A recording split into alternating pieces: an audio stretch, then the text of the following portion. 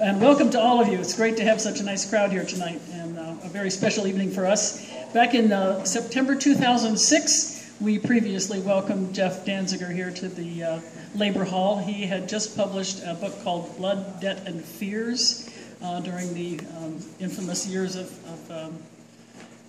conflict, and so I'm just delighted that the little book he was celebrating back then, which was a paperback, has now had a successor, which is an enormous coffee table book that was a real gem. I have spent several wonderful evenings reading it, and I recommend it to you. There are copies here for you to purchase if you'd like, and he's going to share the proceeds of that with the Labor Hall, so I encourage you to think Christmas. There are also T-shirts on sale over there at the ticket window, along with cider and coffee. So this is a great time for you to support the hall if you can do that. But Jeff Danziger is a person that whom we all know and cherish. He's a one-of-a-kind, and although the book that he will be signing this evening and the film you're about to see has none of the Teed family in it, we look forward to seeing them on Sundays. Maybe they'll be appearing in the next volume that he'll be bringing out. But we have ahead of us a wonderful film in which he appears. He's the only American in the film you're about to see, and he's also going to be able to talk a little bit about his work as a political cartoonist. Please welcome Jeff Danziger.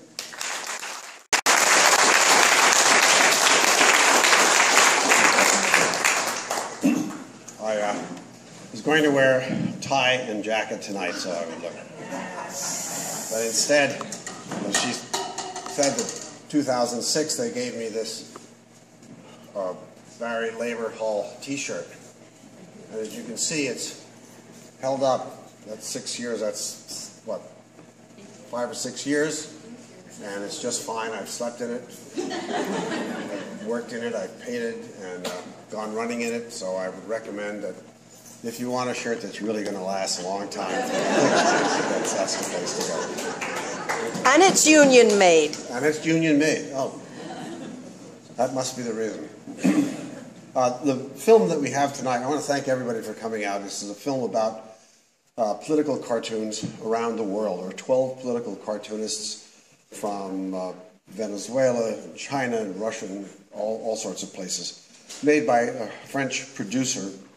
And the theme of it, I wasn't quite sure, but I wanted to mention that one of the things about political cartooning in other parts of the world where there is a language barrier is that political cartoons jump over the language barrier. So that even if, in the United States, of course, we all speak English, all understand English, you look at the cartoon and then you read it and you can tell what it is. In parts of the world where that's not the case, even in parts of Europe, even in parts of South America, where the languages are far more diverse than we think of it, a cartoon can jump over that language barrier and can get the point across, and this will be brought out in the film. Most of the cartoonists in this film have suffered political repression. They've been either beaten up, some of them, or they've been threatened. Some by the Danish cartoonist who's in here, who didn't really have a very large part of it. He's quite old. Was attacked in his house, and the ones in the African countries, as you can imagine, are threatened by the different regimes that are there. A point is that my friend, Damien Glens, is a cartoonist, French cartoonist, in the country of Burkina Faso. I don't know if anybody knows where Burkina Faso is. It's the former Upper Volta. It doesn't help either, right? It's a West African, it's north of Cote d'Ivoire, the Ivory Coast. Does that do it for it? And he lives in the capital, which is, the capital of Burkina Faso is Ouagadougou. It is.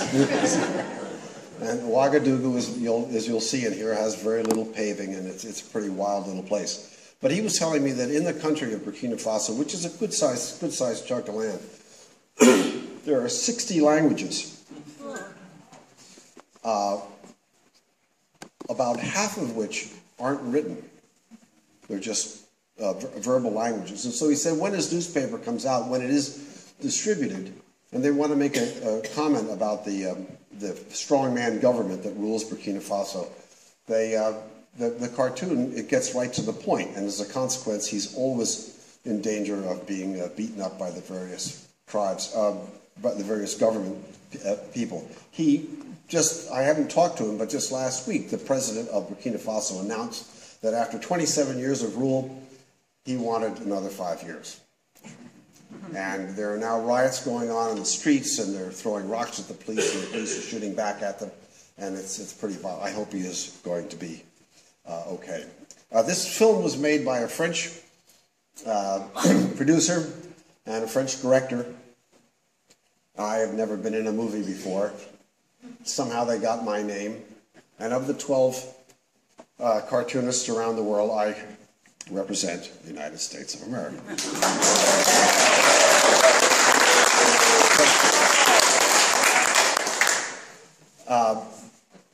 One thing to watch for, they came over and they were shooting in all these different countries. They came over a year before, then they came back to do the filming with a crew, I think, of about 6 people. And they stayed a week in New York shooting and me doing various things. And halfway through the week, I don't know why I did this. I wasn't thinking. I got a haircut. So it'll be something for you to watch. And then all of a sudden, my appearance changes. And the day I came back, and the director was a French lady, and she said, "Oh my God." And I said, "Do you like it?" She said, the cartoonists in the film are French, Russian, Chinese, Burkina Faso, Cote d'Ivoire, Algerian, Egyptian, Venezuelan, Mexican, and a few more. And when you see how these people actually are devoted to this art form, it makes me kind of proud to be in it, although I never thought about it at the time. And it also makes you realize that how much we take for granted in the United States, and how we really ought to appreciate what other people, not that they suffer, but that they put up with just to get through the day. I can take 1 or 2 questions, but I want to get the film started as soon as possible. If anybody has any quick questions. In that case, I want to say one last thing. I got this disc from the producer about 2 months ago. No one in North America or South America has had a copy, and no one has shown it publicly. So, for what it's worth, this is the American premiere.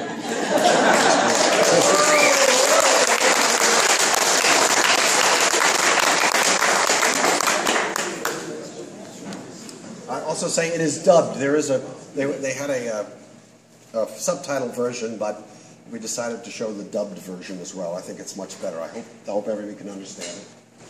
I have a question. Where are you coming? Where do you live? Where are you coming from? Where I'm coming from? I live and work in New York City because that's where I get work. But you came here for this. I have a house with my daughter in Burlington.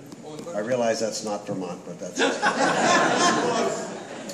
we have but I lived in Plainfield for what, 30 years, 20 years. In Plainfield? Yeah, in Plainfield, and I worked for the papers here for. I'm their longest employee, it turns out. You have a big reach. I'm hoping for a raise. Well, I will say this: what changes the reach is the internet, and it's been an amazing change. Not only sometimes for bad, sometimes for the worse, and sometimes for the good. But as far as getting cartoons around the world, and also seeing other people's work, it can't be beat.